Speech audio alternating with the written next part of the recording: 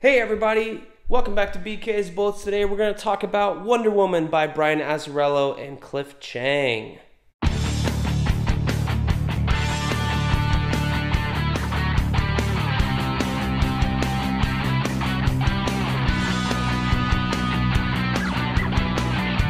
Hey everybody, welcome back to BK's Bullets. As always, I'm your host, Brent Casina, and today we're talking about Wonder Woman. This is the Wonder Woman run that got me into Wonder Woman. This came out with the new 52, launched with a new #1, emblazoned on the covers here. This is 6 volumes, and it's one complete story across these 6 volumes, and I thought this was phenomenal. I'd never really been a huge Wonder Woman comic book fan before, but reading these single issues got me into Wonder Woman. So let's zoom down here a little bit so we can see better. So this was the image that launched 1,000 haters. Not this one on the cover, but the original one. So the original image, when they announced the new 52, was this image drawn by Cliff Chiang, who's a phenomenal artist. What people hated was that apparently Wonder Woman was wearing pants. And people said, no, I don't want my Wonder Woman to wear pants. I want her to be cold. This was the original sketch cover. But it was finished. That's what her pants look like. Not terrible, right?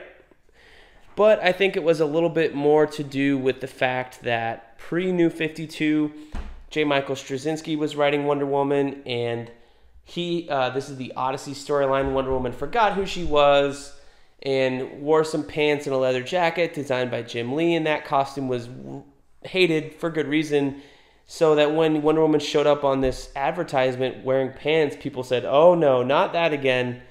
Or maybe they're just a little bit sexist and don't want to admit it, that women can wear pants. So personally, I don't mind the pants. I don't mind Superman not wearing underpants. I don't care, as long as they're cool. As long as it looks cool. I thought the pants looked cool in that cover design, to be quite honest. Let's show it here. I thought this looked cool. And remember, this wasn't the image they saw. You can find it on the internet. I believe it looks just like this, but with pants. And then they changed the coloring or whatever to make it work. So yeah, I really didn't understand what the outrage was. But then again, I have a brain. I can think for myself. And I let other people think for themselves too. So honestly, that's probably why I didn't understand the reaction. Anyway, so what is so cool about this Wonder Woman run? Well, forget everything you ever knew about Wonder Woman. Forget the George Perez stuff. We're starting over, right? So Wonder Woman is here. She's battling some forces. She's battling the gods. And we're meeting the gods as interpreted by Brian Azzarello and Cliff Chiang. And their designs are really, really cool. Fucking Hermes, of all people, has bird legs with wings on him. That makes sense, right? He can fly with the wings. Why would he have wings? Well, maybe he's part bird, so he's bird-like. I believe Apollo is this guy right here that kind of looks like magma, and then he can turn himself on and off and burns people. I forget. She's like a demigod. I can't remember her name. Hera is here with this cloak of feathers, with peacock feathers. You got Zeus in here. You got Hippolyta is blonde, the island of Amazons. All that stuff. Really, really cool. I really like the design. I think that's Zeus over there. They changed the origin here a little bit. This is where I believe they made Wonder Woman a child of Zeus for the first time, was in this book. Here's Ares, the god of war. You know, people didn't like that. They liked the, the old school design. But this is the first Wonder Woman I ever read all the way through. So I really liked this book. I thought it was interesting to see everything kind of reinvented. And since I didn't have an attachment to the old stuff, I thought it was kind of cool. So here's Volume 2. You got Tony Akins come. He was in Volume 1 also, but Tony Akins becomes not the backup artist, but when Cliff Chiang needs a break, Tony Akins steps in and delivers. Boy, does he fucking deliver. Tony Akins is one of these artists that needs more love. So here you got Hephaestus and Hades with the candles on his head. He's a kid. That was really interesting. So Tony Akins' style is a little bit more detailed, a little bit less big cartoony than Cliff Chang's, but they work well together. They really do. Especially in a book like this, where I think Tony Akins does a majority of it in this second volume. And then you have Cliff Chang coming back here with this issue. So, and it all kind of revolves around this woman who's pregnant. I think it's a child of Zeus, and Hera, again, is wrathful, wanting to come after it. Woman gives birth, that kind of thing. And it keeps going. It keeps going. Like, this is 6 issues. You got war here.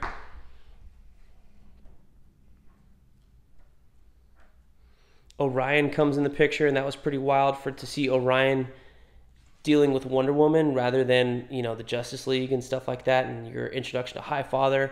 All that started here in the Wonder Woman book in the New 52. I thought that was really interesting to have that take place here as opposed to Justice League, and then you had the new gods versus the old gods, that kind of thing. I thought that was interesting.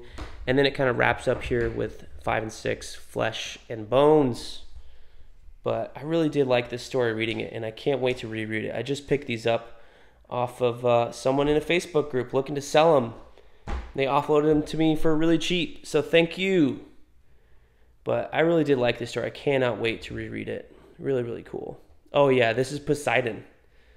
Yeah, when you first meet some of these gods, you're like, who is that? And then you're like, oh my gosh, that's really inventive and really cool.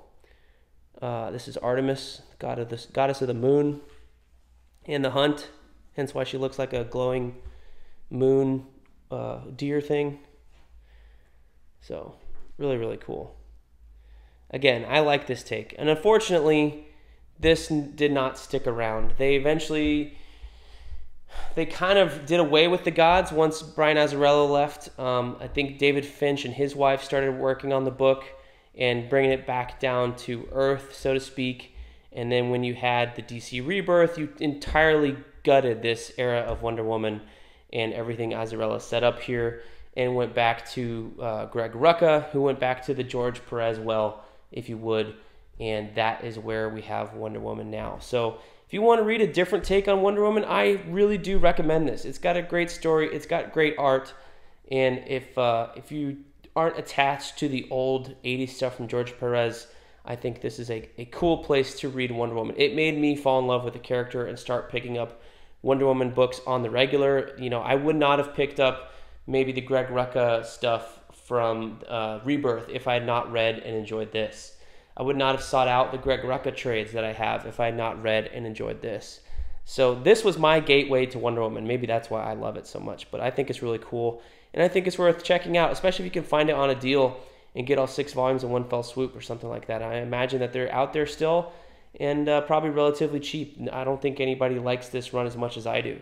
So let me know down below what you think of the Azzarello New 52 Wonder Woman run, and I will see you guys next time in the Funny Pages.